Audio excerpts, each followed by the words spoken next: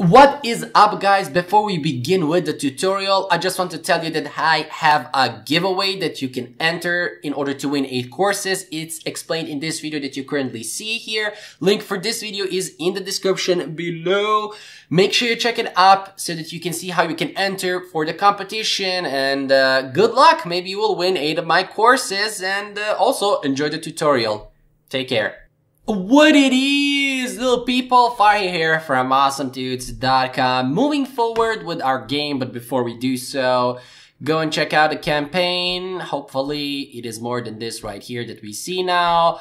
You will support this campaign and get the course, of course, and you will support creating these videos on YouTube, which are also very useful. So moving forward, it is time to put our game to the next level by bringing in the Golem. So go into your models and into the Golem folder, and here is the Golem dude. I'm simply gonna drag and drop him here. Now the Golem, he has, if I go and put him right here, he already has all of his textures on him. I'm simply gonna rescale him, let's say at 333. This is what I want, this is okay. We do need to position him or rotate him on the y-axis. This is what I want. Let me just go for the Golem. I'm gonna click on him. So click here on the drop down list from the Golem and go here for his shader. Notice here this one, so game object, that is a child of the Golem. If I turn it off, the whole Golem will disappear. So I'm gonna go here into the shader standard. I'm gonna say unlit and let's say transparent. Yeah, this is what we want. Transparent, and yeah, this is it. This is the Golem, and I'm pretty satisfied with him. But what is wrong with the camera and the presentation of the Golem from this side when I take a look at him? You see, oh, he's transparent, man. He's transparent. We need to set unlit and color. Or texture, actually. Yeah, unlit texture. No, so now everything is okay. Making him transparent will actually make him be transparent and visible through. So he will be visible. And what else am I gonna do? I'm gonna remove this animator component. So remove the component from him, and I'm gonna attach the animation component. So not the animator, but the animation, because we are not gonna program our Golem to move, to do things. We're only gonna put his default idle animation and play that animation. For that, I'm gonna use the animation component here instead of simply typing. And let me just go here, choose the clip. I want the idle. So let me see if the idle is actually the one that I want. Is he animating? Do you see the Golem even animating? Play automatically, always infinite. He is not animating. What is wrong with the dude? Let me go back here inside of the Golem, and here we have the idle. Here it is, or actually select the Golem and go into the animations. Here is the idle animation, and it is not set to loop. So select the Golem right here inside of the models, and then in the inspector you have these 3 tabs. So you have the model tab, you have the rig tab, you have the animations tab. Now the model, this is the overall information about the model itself. Here we can optimize the mesh, we can generate colliders when we import it, so on and so forth. The rig right here, rig is actually the skeleton inside of this mesh. Yes, these meshes have skeletons, they are like living people, and it is estimated by 2020 that they are gonna take over the world.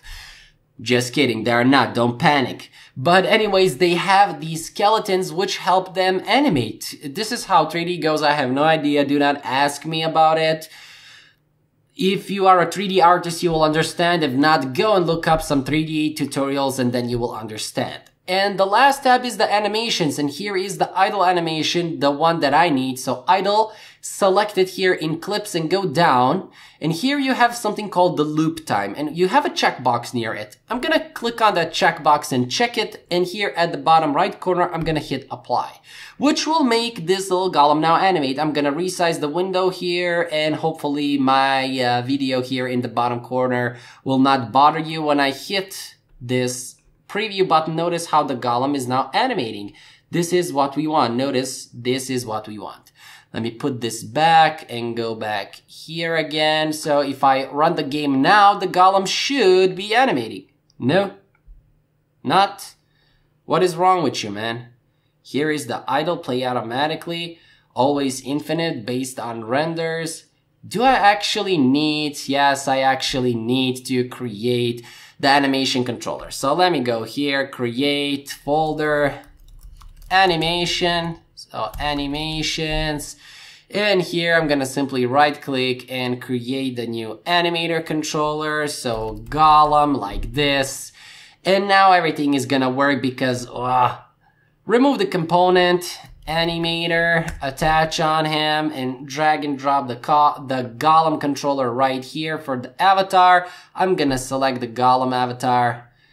And now we do need to select here. First, I'm gonna go inside of the models, and for the Golem, window and animator, not animation, but animator. And why don't I have that already here? Because am I on my layout? I am now. And let me just put it right here, animator, and let me just find the Golem here and click on the drop down list for the Golem. Did I select the Golem here inside of the scene? No, I did not, and it's set on 2D. So let me select the Golem here inside of the scene. Into the animator component, here are his states. I'm gonna drag and drop the idle animation right here. Let me just double click on it and see if it is set to loop. Yes, it is, and now the Golem should loop.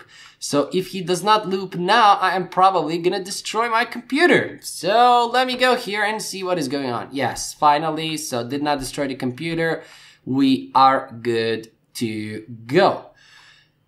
And yeah, moving forward, what we want to do is select the Golem, and I'm gonna attach a box collider on him. So box collider, and here it is. Here is that box collider. We will need to move it a little bit up, 0.5, which will make it, well, here at the center. I'm also gonna resize it on the Z-axis. Let me just go here, resize that dude here on the Z, and I'm not gonna put it like this because the ball will not be able to pass through it. I'm gonna put it something like this. I think this is okay. Yeah, this is definitely okay.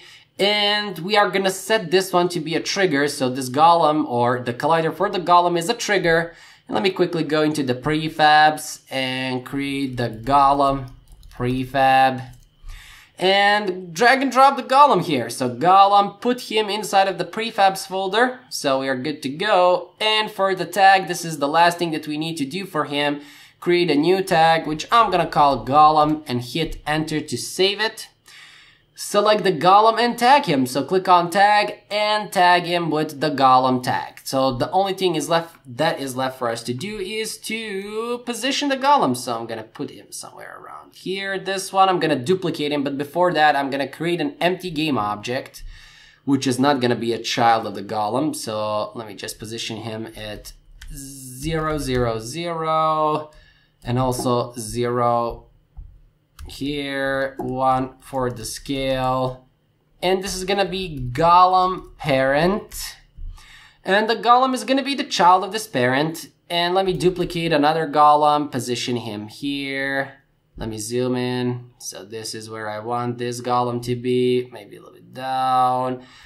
Another Golem, duplicate him. He's not gonna be inside of the ground and whatnot. You get the picture. So what we need to do is we simply need to position these Golems here as obstacles for our pumpkin. And that is that. I'm gonna call it end for this video, because everything what is left to do is to simply go over these Golems or rearrange them here inside of the scene. Next video, we are gonna go and pass them and create our triggers so that when we touch the Golem, we are gonna die and whatnot. So I will catch you guys in the next video, but before that, go and check it out. Go and check this out, this right here that you see, this right here. And if you can contribute, that is okay, share it. You will contribute by sharing also, which in terms will make you support the project. Maybe somebody will see it because of you, and he will back it up, which in terms of will result in more crazy tutorials for you guys, such as a first-person shooter and a lot of things I have in plan, but I'm only one person and I cannot manage that all on my own, but eventually everything will come. Just be patient. So see you guys in the next video. Bye bye.